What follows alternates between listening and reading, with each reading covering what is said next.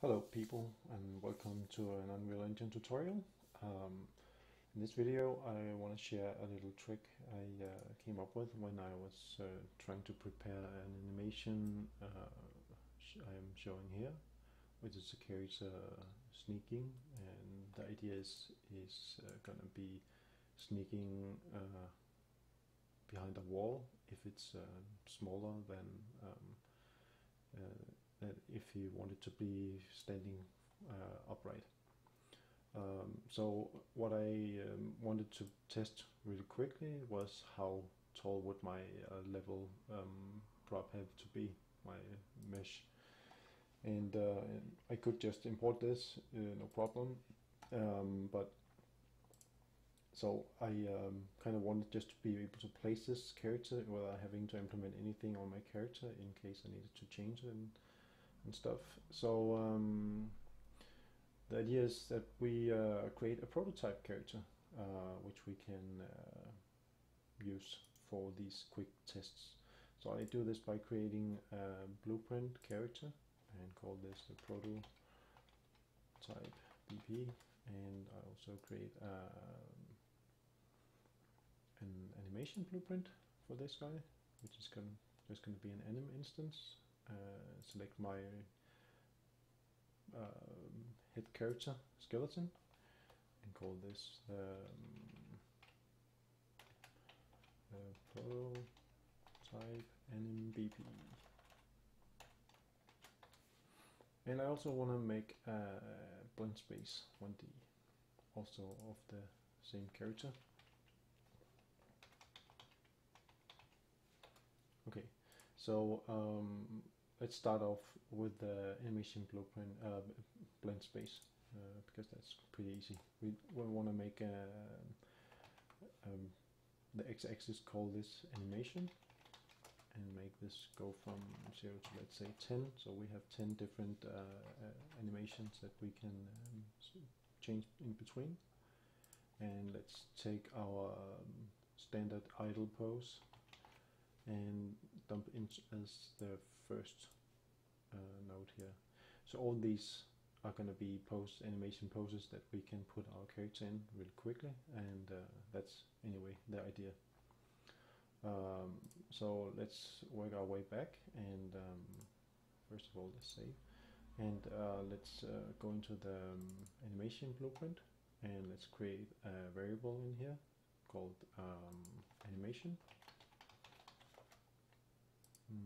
Make it a float and make use of our blend space, this one, and plug in the animation variable here. And then we're going to want to go to the event graph, and of this update animation we have this try get pawn owner, and let's just cast this to the prototype blueprint. And we want to set the animation variable based on the a similar value we will have in the what do you call it, the character prototype blueprint. Yep. So we want to add this variable also here, animation, and make it a float. And we want to make this public so we can change it easily. And we want to have the character for the mesh, the same character, because that's probably the guy you want to prototype. So you want to select your prime candidate, and you want to maybe rotate him, not that it matters really because it's just prototype. And one quite important thing is you want to make sure that your character, so you want to check the capsule component, because if you change these, I have 96 and 42, and my mesh is offset by 90. Nope, not that, the rotation, that's minus 95. So you want to remember these two values, and you want to go to the prototype and make sure that these two are also the same. So in this case it's actually different. So 96 and 42, and you want to make sure that the mesh also is offset correctly. So this one actually needs to go a little bit further down. It's got to be 95 in my situation, which will be different for you probably. Okay, so now we have the character ready, and we have this value. So we can actually drop him into the scene here, and you will notice that he has one more thing we need to do. Great, fireworks. You want to make sure that the animation blueprint is set to this prototype here. Okay, so now he has this idle animation. And we also want to go to the prototype animation blueprint and make sure that we from the prototype blueprint get this animation value, so we can set it on the prototype animation blueprint. So let's test this out and make sure that we have a few animations that we want to test. So in my case I have these two versions. I have the original one, which I will put in slot 1, and I have a modified one which I just quickly tested something out with, and let's see how they look. So I have placed now a copy of the character here, and I will place another copy of him here, and I will set the animation for this one to 1, and I will change this one to 2. So I can now see, I don't actually need to play because I can actually see that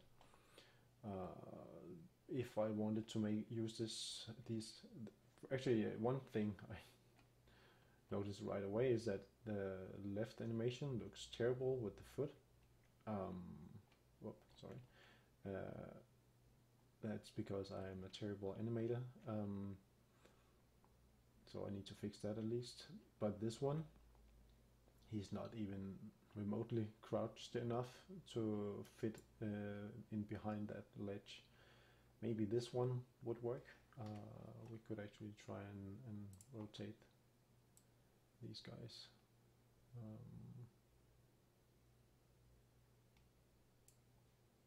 Like this, and also this one.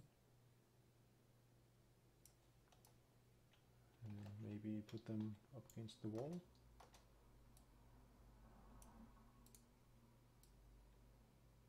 Somewhere like this. So let's say I was that guy, and well, the right one could maybe be working if I made the wall a little bit taller. Anyway, it's probably pretty clear how you can use this and to quickly test if some animation is gonna work without having to actually implement anything really. One last bonus, small detail, which I find pretty useful, is because this is my prototype character, was that you can go to the mesh, prototype mesh here, and say click on this little thingy, and you can see I already made these two materials, but you can just duplicate these two, which are the mannequin and the chest logo, and you can go into this one, and you can change the body color, this node here, and just double click on it, or click, and then alter this one. I won't do it because I already done it. And similarly for the chest logo, just tick this one. This wasn't ticked before. Click this one and pick a nice color of your choice. And then you can go back to your prototype and you can substitute these two. So take the body color here, and you take the chest color here, and you compile, save, and you play. So now you have two nice yellow men crouching away. Anyway, I hope this can prove useful to you as well. So that's it for this video. Bye bye.